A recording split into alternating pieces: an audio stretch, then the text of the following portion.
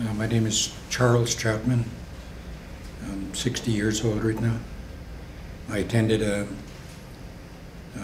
Cooper Island Indian Residential School and also St. Mary's Indian Residential School. When I look back at attending the schools and try to recall some of the memories, fond memories, difficult memories, challenging memories, I need to talk about I guess one of the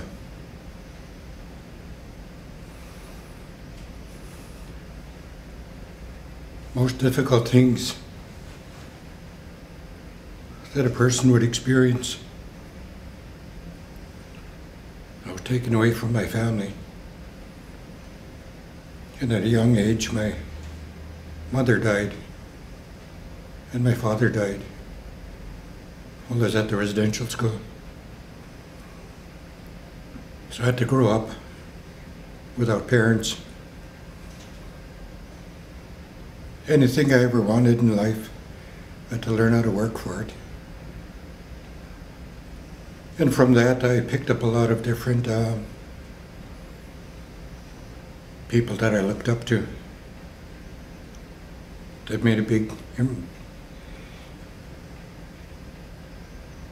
impression in my life. So I wanted to be like them. Frank Calder is one of the main people I always watched, listened to. I really enjoyed watching history, watching people like George Manuel too. So I got involved in trying to find out who I am and where I came from early in life.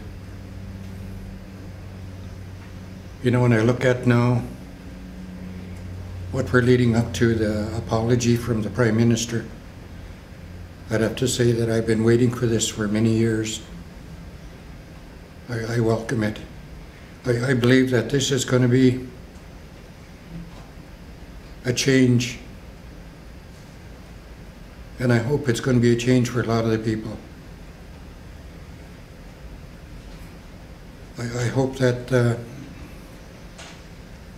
the acceptance of the apology would be helpful to move on. I know that a lot of the challenges we went through, we only made it by sticking together. And that's what we learned in the residential school. Learn how to be together, take punishment together, go without food together, help each other out when they really needed it. You know, ever since I left the residential school, I did my best to keep in touch with a lot of the people I went to school with. And that's a really big help for me, because I managed to meet a lot of people throughout the province.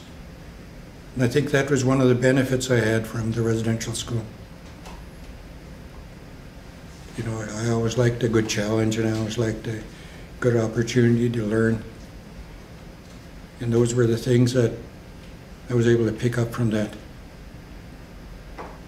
You know, I really look forward to June the 11th. Thank you.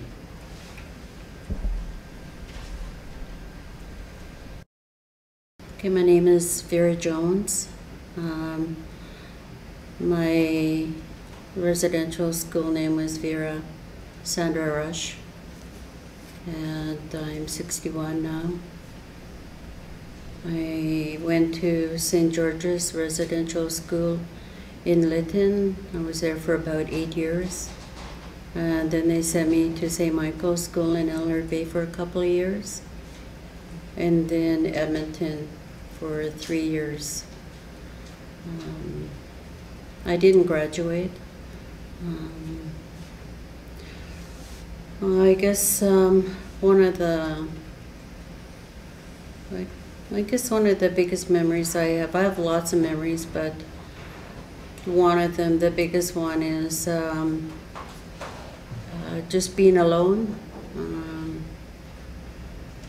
Even though there was a lot of kids in the residential school, I was still alone. I didn't make any friends. I tried to make friends, and it was very difficult because I was very shy. It was very awkward for me. So it was hard for me to be around anybody. I remember one of the vivid memories I do have is when I got to Lytton, especially as a young child, and we used to have to travel by train. They would haul us all on a great big farmer truck, and we couldn't sit. We had to stand. We were treated like cattle, and we had to stand in these big farmer trucks in the middle of the night and be driven to the residential school. And I just remember that it was very lonely.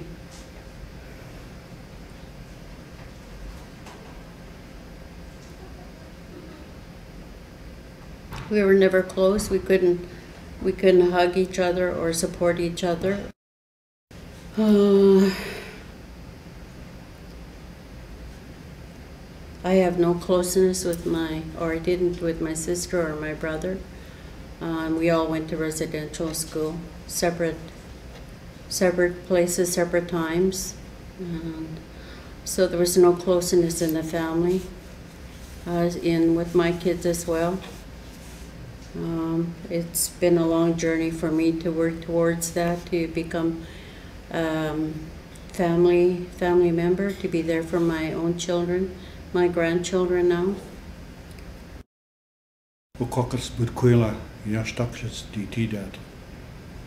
My name is Bukwila. I'm from the Dididat First Nation. My name is Charlie Elwood Thompson. I attended the Alberni Indian Residential School for 10 years. I went there with my two younger brothers, Jack and my late brother Art. And both our parents, who are deceased now, went to the same school. My most vivid memory is my first day.